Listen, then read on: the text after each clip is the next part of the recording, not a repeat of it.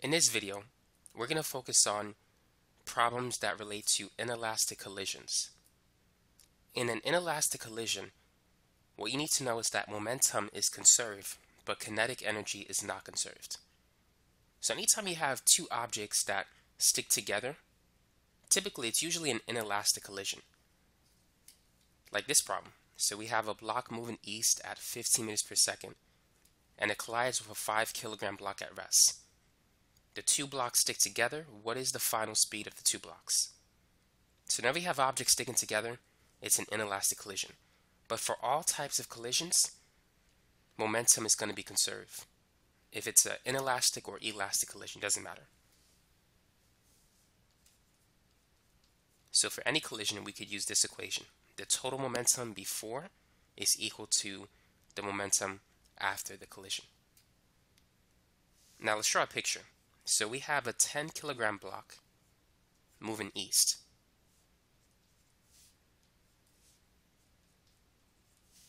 And this block is going to strike another block. This one's going to be a 5 kilogram block, and it's currently at rest. Now after the two collide, these two blocks will be sticking together.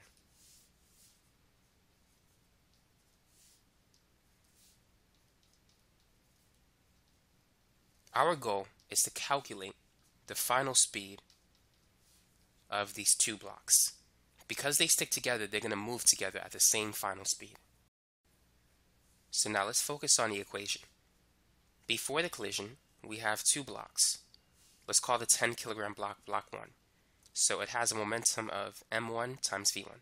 Momentum is mass times velocity. And then we need to add the momentum of block 2. So that's the total momentum before the collision, and that should equal the total momentum after the collision.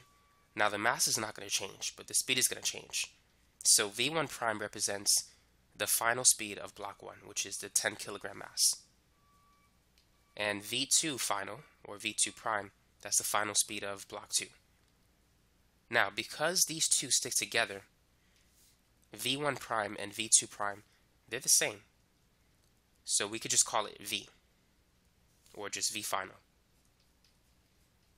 So we could use the same symbol to represent those two velocities because they're identical. So on the right side, what I'm going to do is factor out v final. So this is the equation that you should use whenever you have an inelastic collision, and when two objects stick together, they're going to have the same final speed. So let's plug in the values that we know. So the mass of the first block is 10, and it's moving at a speed of 15 meters per second. Now the second block is at rest, so it has no momentum because the speed is 0. And that's going to equal the final speed times the sum of the two masses, which is 10 plus 5. Now 10 times 15 is 150, and 10 plus 5 is 15. So v final is going to be 150 divided by 15, which is 10. So it's 10 meters per second. So here we had a 10 kilogram mass moving at a speed of 15 meters per second. And now we have a mass of 15 kilograms moving at a speed of 10 meters per second. Whenever momentum is conserved, if you increase the mass of the system, the speed decreases. So the mass of the system went from 10 to 15, and the speed decreased from 15 to 10. Make sure you understand that concept. Now let's move on to our second problem. You could try it if you want to. A 15-gram bullet is fired horizontally at a speed of 350 meters per second into a 1.2 kilogram block that hangs by a vertical string as shown below. So this is the 15-gram bullet, and it's moving at a speed of 350 meters per second. Now once it strikes the block, the bullet remains embedded in the block. So the block is going to rise. So we're going to have the bullet inside the block. And we need to find the final speed of the bullet in the block. So after the collision, we need to know how fast these two are moving as a whole. And also, part B, how high the bullet and the block will rise. So we need to calculate the height difference between the center of mass between the bullet mass system after the collision and before the collision. So how can we do that? Well, let's focus on part A. So we have two objects sticking together. Once the bullet is inside the block, they're sticking together.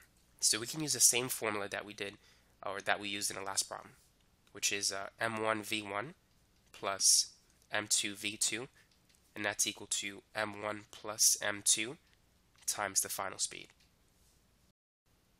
So let's calculate the final speed. The mass of the bullet is 15 grams, but we need that in kilograms, so we got to divide it by 1,000. So m1 is going to be 0.015 kilograms. The speed is 350 meters per second. Now the block is initially at rest, it's just hanging still. m1 plus m2, that's going to be 0.015 plus 1.2. And now let's calculate the final speed. So first let's multiply 0.015 by 350. And so you should get 5.25. And then let's add 0.015 plus 1.2. So that's 1.215. Now to calculate the final speed, it's going to be 5.25 divided by 1.215. And so you should get a final speed of 4.321 meters per second. Now that we have the final speed, how can we use that to calculate how high the bullet block system will rise? We can use conservation of energy, but you need to be careful because this is an inelastic collision, and during the collision, kinetic energy was lost. However, once the collision is over, once the bullet is inside the block, the energy that it has after the collision will be conserved as it moves up. So during the collision, kinetic energy is not conserved if it's an inelastic collision when two objects stick together. But after the collision, after energy has been lost, as the system moves up, energy will be conserved. So the kinetic energy of the bullet block system will be converted to potential energy as it moves to a higher position. So I'm going to set Ke equal to Pe. Kinetic energy is 1/2 mv squared, and the potential energy is mgh. So the mass is not going to change, so we could cancel m. And now let's solve for h. So we have 1/2 v squared, which is 4.321, and that's equal to gh, or 9.8 times h. So 4.321 squared times 0.5, that's 9.3355. And then we need to take that number divided by 9.8. And so this will give you a height of 0.9526 meters. So that's how high the bullet block system will rise above its initial level. Now let's work on the last question in this video. So a 25-gram bullet is fired horizontally at a speed of 400 meters per second into a 1.5 kilogram block that rests on a horizontal surface. So let's draw a picture. So here's the 1.5 kilogram block, and here is the bullet that's flying towards it. Now the bullet emerges from the block at a speed of 150 meters per second. So we still have the same block, but the bullet leaves the block. So some of the momentum from the bullet is transferred to the block, causing the block to move. Our goal is to calculate the final speed of that block. So the initial speed of the bullet is 400 meters per second, and the final speed is 150 meters per second. So you can see it lost momentum. And so the bullet exerted a force on the block, causing the block to accelerate. And the block exerted an equal amount of force on the bullet, causing the bullet to decelerate from a speed of 400 to 150.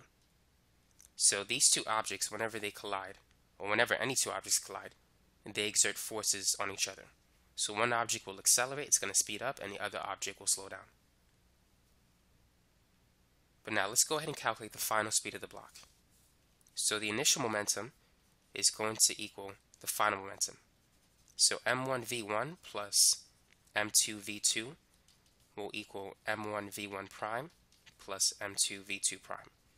So we can't just have one final speed like we did in the last two problems, because the speed of the block and the speed of the bullet, they're not the same in this problem. They don't stick together. However, if kinetic energy is not conserved, this will still be an inelastic collision. But we don't need to worry about that, because this equation alone is enough to find what we're looking for. So the mass of the bullet, 25 grams, is equivalent to 0.025 kilograms if you divide it by 1,000. The initial speed of the bullet is 400. Now m2v2, that's the momentum of the block, which is initially at rest. Now, after the collision, the block is moving. So we're looking for v1 prime. We're going to say that's the final velocity of the block. The bullet still has the same mass, but the new speed of the bullet is 150. So we got to solve for v. So first, let's multiply 0.025 by 400. So that is equal to 10. And then 0.025 times 150 is 3.75. Now let's subtract both sides by 3.75. So 10 minus 3.75 is 6.25. And then to find the final speed of block 1, or just the block in general, it's going to be 6.25 divided by 1.5. And so that's 4.167 meters per second. So that's how you can calculate the final speed of the block.